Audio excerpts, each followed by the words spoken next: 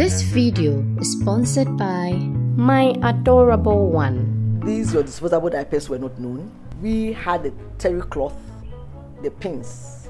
You fold it and you pin it here. You put your hand so that you don't prick the baby with the pin. I mean, it was a beautiful thing. I mean, if you were walking and you saw, a drying line with a lot of white terry cloth, you knew that there was, a mother in this house. I mean, it was such a beautiful, but will be tight to you. If you give birth during the rainy season, you'll be in trouble. All your napkins will not dry, and then before you know, you are using cloth.